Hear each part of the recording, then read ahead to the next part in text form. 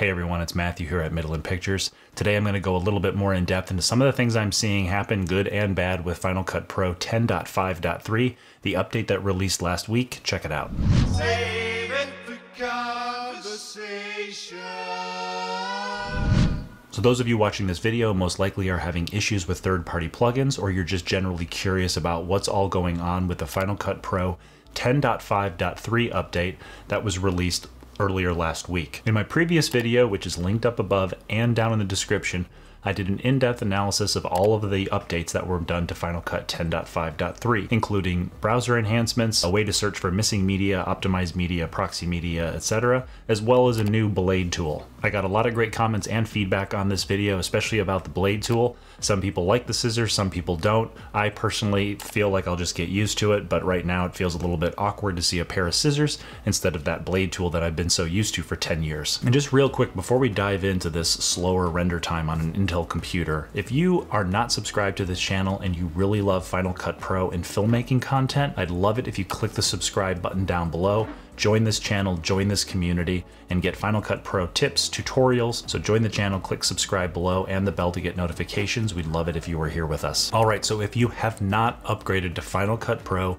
10.5.3, a couple of things that I recommend. First, open up the Mac App Store and disable automatic updates. You can go to Preferences in the upper left and have automatic updates unchecked. If you have this checked, Final Cut's just gonna update on its own, and it may cause some of your third-party plugins to go offline. It's gonna make you update your libraries if you've been working on a current project. And generally, if you're working in Final Cut Pro, whether you're a YouTuber or a professional video editor, it's highly recommended to not have your software automatically update. You wanna make sure you do your due diligence to make sure on social media, support sites, Facebook groups, wherever, that Final Cut Pro updates are running smoothly with third-party plugins and other software that you may be using in your post-production workflow. The next thing that I want you to do is I want you to go to Finder, and then I want you to go to your Applications folder and then find Final Cut Pro. You can see here that I already have 10.5.3, but let's assume that it's 10.5.2. What you're gonna do is right-click and choose Copy, or you can use Command-C.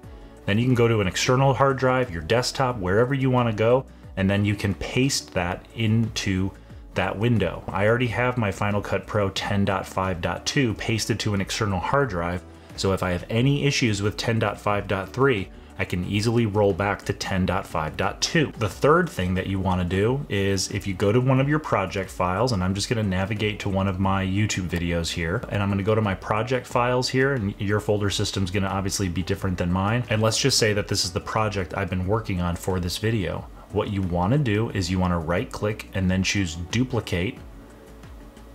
All right, so that's all copied over. What I'm going to do is I'm going to rename this with a 10.5.2 tag so I know that this library is compatible with Final Cut 10.5.2.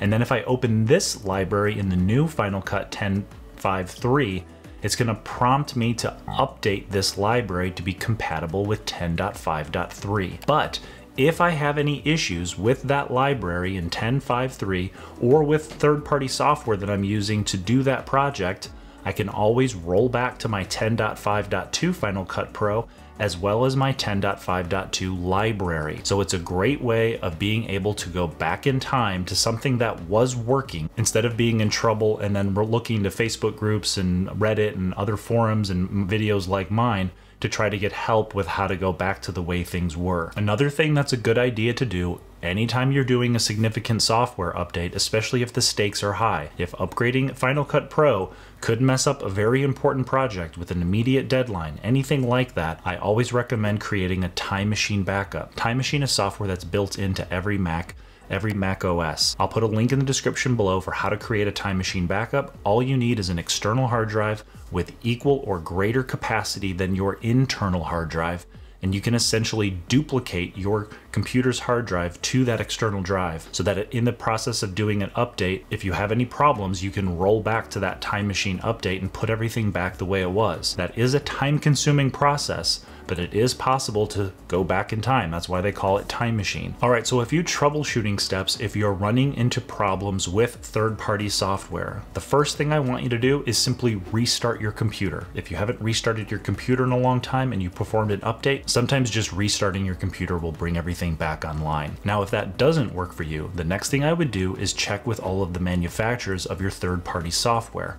So if you have Motion VFX, Stupid Raisins plugins, Pixel Film Studios, the Color Finale plugin, Neat Video, these plugins may go offline when you do even an incremental update like this from 10.5.2 to 10.5.3. Everybody should probably take a shot every time I say 10.5.2 or 10.5.3 because I'm saying it a lot in this video. So check the websites for those third-party manufacturers and also check their social media. I usually go to Twitter to see if they've acknowledged the issue and said anything about the fact that they're working on updates. The next thing that I would do is I would actually check with your third-party software if there is an available update that maybe you missed or haven't downloaded yet. Some of these third-party plugins have installation software that's running in the background and you can do your updates that way, and it's very easy, like Motion VFX. Some require you to go to their website and re-download the new update, install it, possibly uninstall the old plugin and essentially do a fresh install of that software. Now, not all of these manufacturers may be up to date. You may have to wait a few weeks or you may have to wait a while before they issue an update. Keep checking with them on social media and through their support communication on their website. I'm sure they're all working on it to try to get you back up and running. Sometimes even these small third-party software manufacturers get surprised when Apple drops a new update to Final Cut Pro and they have to work to catch up. I'm going to put a link in the description below to an article that goes over how to troubleshoot Final Cut Pro if it's not working correctly, especially if it's unrelated to third-party software. I think there's 11 or 12 steps that you can follow, including the most serious of steps, which is to clear your preferences for Final Cut Pro or to simply uninstall and reinstall the app. The last thing that you can do if your issue is not related to third-party software,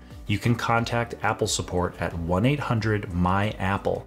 They have a dedicated team to their professional apps. That's Final Cut Pro, Compressor, and Motion. And that dedicated team, as long as the issue is specific to Mac OS or Final Cut Pro, they can help you troubleshoot that issue. If it ends up being a third-party plugin or third-party software that's offline or not working, they can only do so much to try to get it back up and running. Otherwise, they're going to refer you to that third-party developer. Now, some of you are here because you've successfully updated, you're not having any issues with your third-party software, and you saw in my title and my thumbnail that Final Cut Pro seems to be slower to render and export with Intel-based Macs. Now, that is a big generalization that I'm making based on a very simple set of tests that I did on my 2013 Mac Pro. Just to review, I have a 2013 Mac Pro with a quad-core processor, the D300 graphics cards, and 32 gigabytes of RAM. I have not run this test on any other computers, but I want to go over the initial findings I've had because I've heard a few things online in forums and on Twitter that people were seeing performance improvements when rendering or exporting videos. Now, I haven't confirmed any of that. It's just stuff that I've been hearing, and I wanted to do my own test to see what was happening on my 2013 Mac Pro.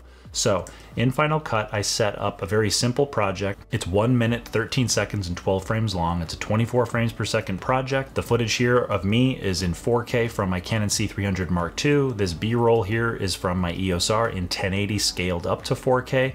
I've got, a simple little graphic here, my end cards, a title overlay, and then I have some color grading effects on my angle. There's some basic audio, some music, and some sound effects. So I have some of the test results here on my document.